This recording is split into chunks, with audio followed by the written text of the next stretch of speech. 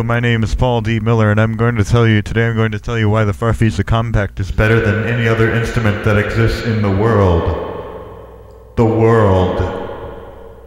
Except maybe the Moog. Nah, it's better than the Moog because you can do this.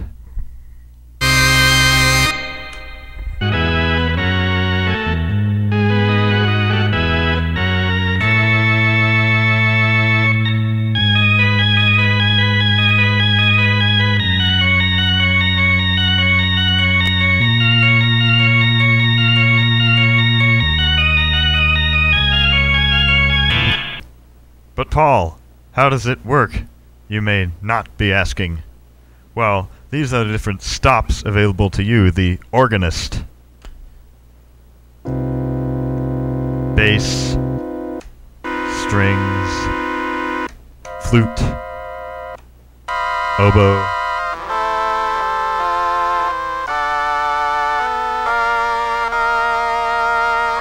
This was my favorite, the trumpet.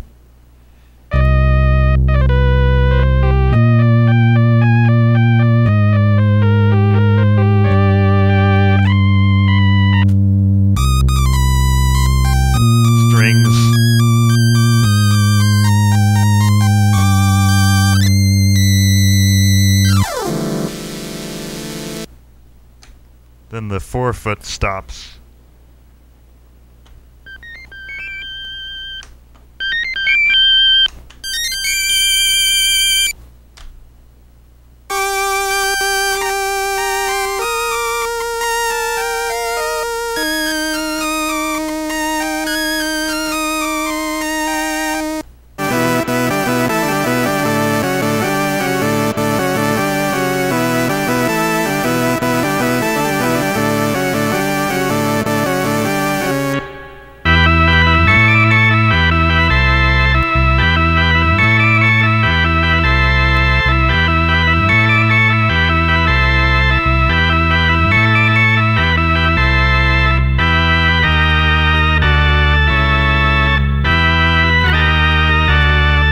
Well, those sounds are well and good if you're trying to make sensitive man music, but what if you're an awful person, like myself, able only to express your frustrations through increasingly irritating sounds?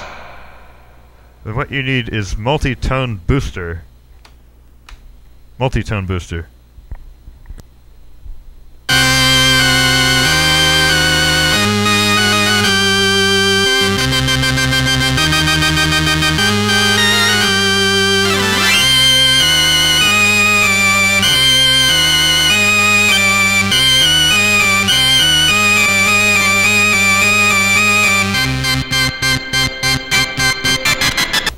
So what is the secret of farfisa?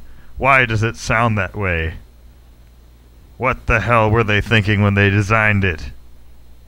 So we're about to look at the output of one of these generator cards on the oscilloscope. So what you're seeing right now are the raw generator outputs for one note. Each card, there's 12 cards, one for each note, and each one gives you 4 or 5 harmonics. It's much the same as any other organ, but instead of giving you lame-ass square or sine waves like every other organ, farfisa gives you these weird pulse waves. Because instead of using flip-flop circuits, they used non-retriggering, monostable, multi-vibrator circuits. Probably they were the only people stupid enough to actually do this. And look, free pulse width modulation with a vibrato. An unintended consequence. So that's what you get from the multi-tone booster, the raw waveforms, but probably with even more treble boost or something, because farfisa were a bunch of sociopaths.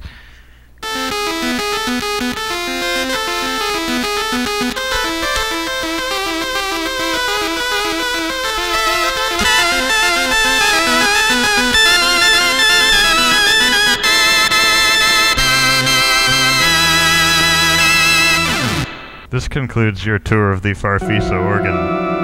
Except no substitutes. Farfisa, it's everywhere you want to be.